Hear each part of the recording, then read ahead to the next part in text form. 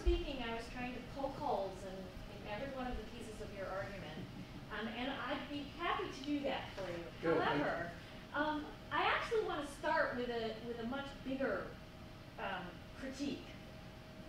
After saying thank you, this is fabulous. I think I better sit down. Yeah, you may want to sit down for this. I did have that double espresso. So I guess my major critique here is that the claim that you're making may be sort of trivial. And that is that, life chances for low-income people have declined dramatically since the 1970s in this country, despite continued growth of the welfare state, as you suggested. The welfare state has been growing. And so I wonder whether sort of continued, moderate, sporadic growth of the welfare state in the U.S. is really worth all that much if life chances are not improving along with it for reasons that have to do with, the shape of the economy more broadly or, global trends or what have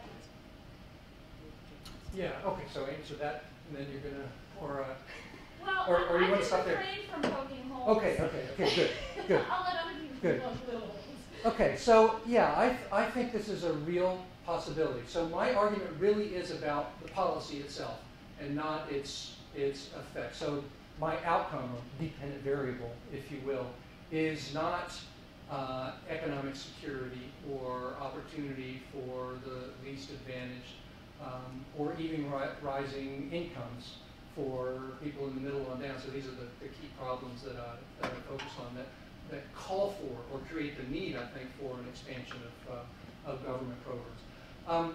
And I, with some qualification, agree with your characterization of the trend in the last generation. I mean, I don't think it's been unambiguous. There are clear improvements in living standards that we can point to in some respects in which we've become a better, fairer, more just society in the last generation. But I do think it's the case that for a lot of people, life has become less economically secure, that it's pretty clear that relative opportunity, that is to say quality of opportunity, between those who grow up in low-income families and those who grow up in middle or high has widened. The gap has widened. Now, absolute opportunity, there's more room for debate, and I don't feel like we have a very clear answer to that, but relative opportunity, no question.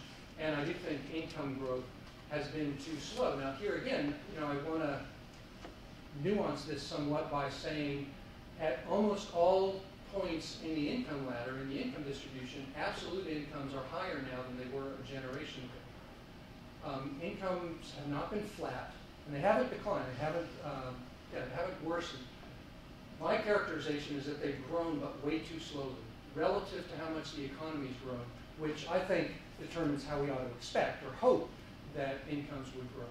So I just want to point this out, but I don't disagree with your basic characterization that in some respects life has gotten more problematic, and that the advances, I think real advances that we've had, haven't done enough to make up for this. And I'll just give you one additional concrete example. So we now have more people covered by public health insurance than we did in the 1970s, but we have fewer people covered by health insurance because employers have been dropping people slowly and steadily over this period of time.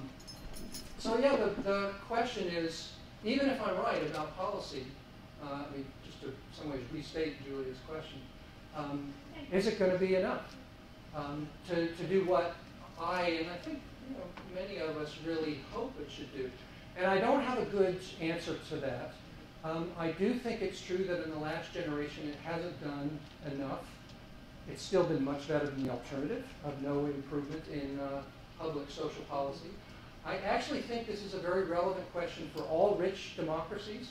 So even the best case scenario. So in my mind, Sweden and Denmark are as close to the good society as humans have ever gotten. Doesn't mean they're great societies. They have certain issues, Denmark especially with immigration and stuff. But they do better than anyone else has in the history of our species. But even in those countries, in some ways, jobs have become less secure in the last couple of decades. And they do a lot to help ameliorate the consequences of this. Jobs have become less secure. Income inequality has widened. So if you happen to care about that, I do, although it's not among the three things that I sort of put front and center in terms of our social problem. And I suspect that given economic and social trends, I mean, there are a lot of reasons for this. It's a very complicated, multifaceted story. But given the way they played out, and here too, I think our best guess is an extrapolation from the recent past.